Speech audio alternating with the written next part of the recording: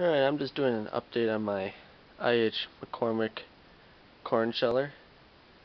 I just got this thing yesterday and I tore out the elevator on it because the chain was froze up on it, which I have the chain sitting over here, and by looking at it I think I'm just end up getting a new chain for it because it's pretty stiff, as you can see.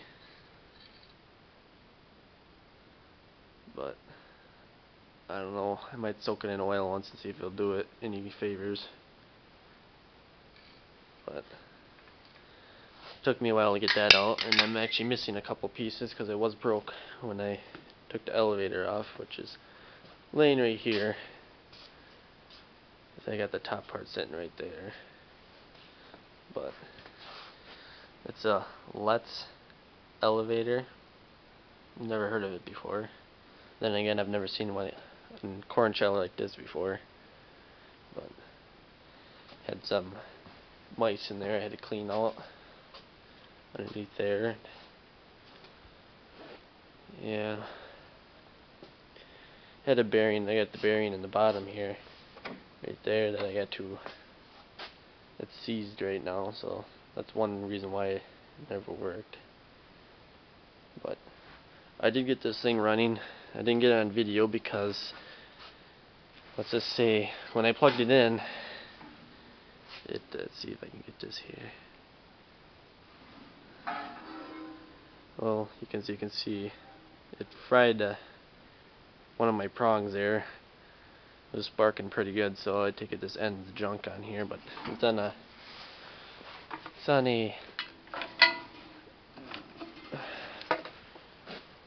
3-horse electric motor, because I don't have a belt pulley on a tractor to run this. So, but I did have it running for about 10 seconds before it decided to do that to me.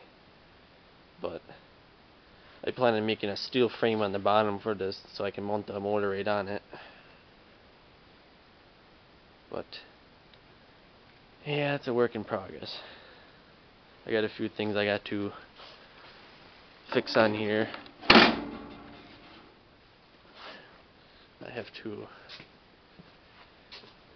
got to put a new bolt in there, and I might put some varnish on here, make it look a little better. Might take that panel off and just rebend it back a little bit so it's straight.